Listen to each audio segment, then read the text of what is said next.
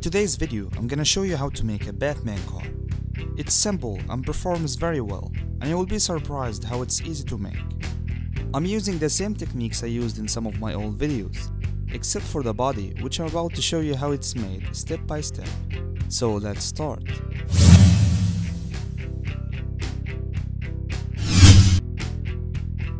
At first, we need to get the basic materials that we are going to use through the entire project.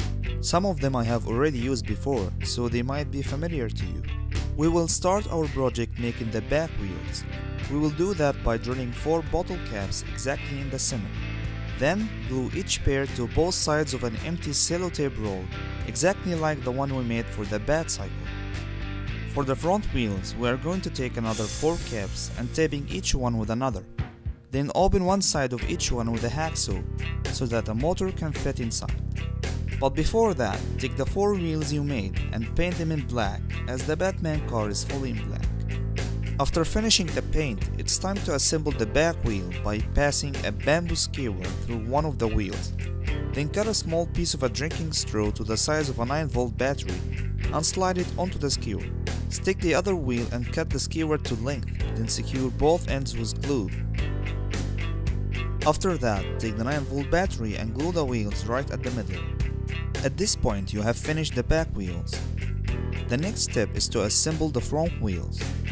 So take the other 2 caps and glue them to a pair of DC motors. We are gonna be using them as motor wheels, like the one we did for the USB car that we made before.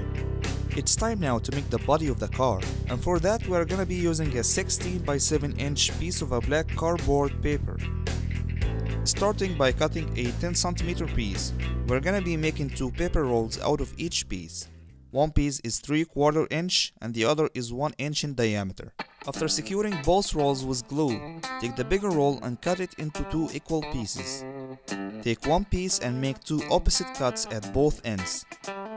Brace on one end and fold it this way, then use the scissors to tuck the middle of the other side to make a crease. Fold the other end at a 90-degree angle and secure it with glue. Now, repeat the same steps with the other piece of roll, so we have 2 pieces like this. After that, take the other roll and crease the corners, then bend it over and cut along the edges. To make it look like a cabin, border the front side by drawing a narrow line and use it to fold the outer edges like this. After that, push the upper layer and glue it in place, then cut any excess paper. Finally, draw 2 window frames and use a sharp cutter to slice them off. Now it's time to glue everything together, so we will take the motor wheels and glue them on the front tips of the first 2 pieces. Once you are done, glue both of them on the battery attached to the back wheels. After they dry out, glue the cabin right above them like that. To power up the motors, you need first to connect the motors together by connecting each wire to a different colored wire of the other motor. This will make the motors rotate at the same direction once they are connected to a power source, which is the 9-volt battery in this case. So, we will be using a 9-volt battery clip to connect the motors to the battery. Now, after we connect the battery clip to the motors and insulate the naked wires, it's time to hook the clip to the battery and the motors should start spinning together at the same time and direction. If they are spinning backwards, just reverse the terminals and they should work fine.